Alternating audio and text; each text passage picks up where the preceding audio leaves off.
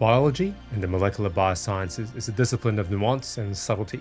Our breakthrough discoveries are not dramatic in the moment. A slightly darker color change, a small band appearing, or a reading that is slightly lower or higher than we expected. This reflects the complexity of organisms and how tightly constructed every part of our biology is. Even a 5 to 10% shift in gene expression can mean a difference between normal cell growth and cancer. A 5% difference might also mean nothing. It could just be the statistical margin of error. The thin line that separates genuine breakthrough from random background noise only exists if we can control as many experimental conditions as possible. If it's your first time here, I'm Jack Wang. On this channel, we talk about science education and all the transferable skills you can learn and apply towards different career paths. Today, we're talking about designing experiments by controlling the controllables. In the last video, we talked about learning hands-on skills for the first time and how observing, copying, and repeating the techniques can help you learn using the lab mimic method. Designing experiments, though, needs more than hands-on competency.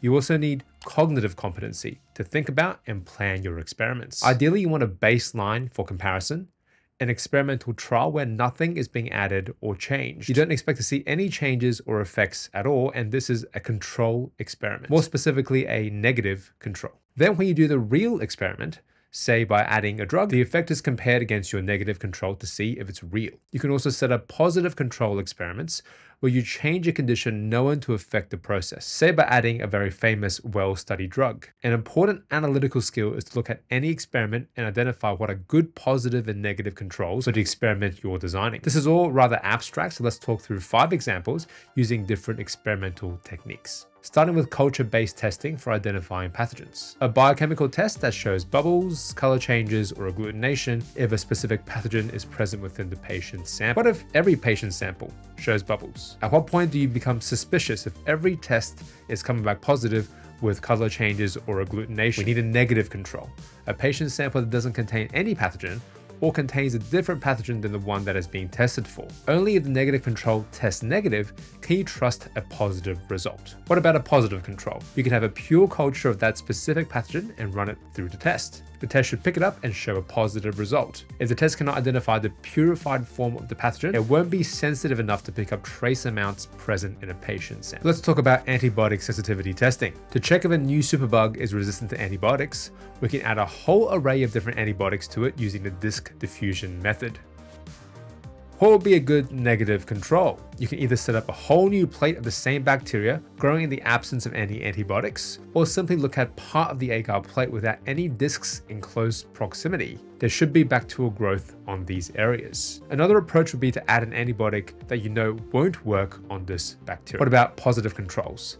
It would be an antibiotic that you know will kill the bacteria definitely. And if you have both positive and negative controls in place, you can actually assess if any of the results are valid. Next, let's talk about a DNA transformation where we are trying to express a new gene inside bacterial cells. What will the controls be? It could be bacterial cells that went through each part of the transformation, just like the real experiment, but no DNA was added. Only bacteria expressing the new gene will be able to survive on these plates, so a negative control should not have any bacterial cells surviving. In fact, if there are colonies on your negative control plate, you actually can't trust all the colonies on your actual experimental plate. Positive controls aren't that common in transformations, but maybe you can think of one to set up. How about a PCR? We have primers designed to amplify a specific section of DNA, and if the PCR works, we will see a band appear when we run the reaction on a DNA gel. A band appearing doesn't mean much though. It can be a random bit of DNA or a contaminant. We can set up a reaction using exactly the same reagents, the same master mix, except no genomic DNA is added in the negative control. There's no template DNA for the primers to bind to, so we shouldn't see any bands appear unless they are contaminants. There isn't really a great positive control you can use in a PCR.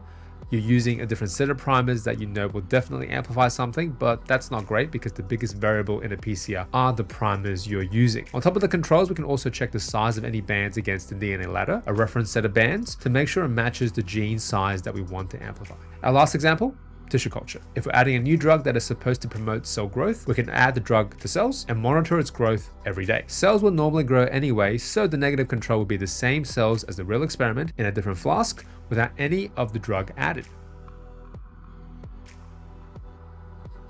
Only by controlling the controllables can scientists separate signal from the noise and define genuine experimental discoveries. This is the Biolab Collective. I'm Jack Wang, and we'll talk more about experimental design in the next video.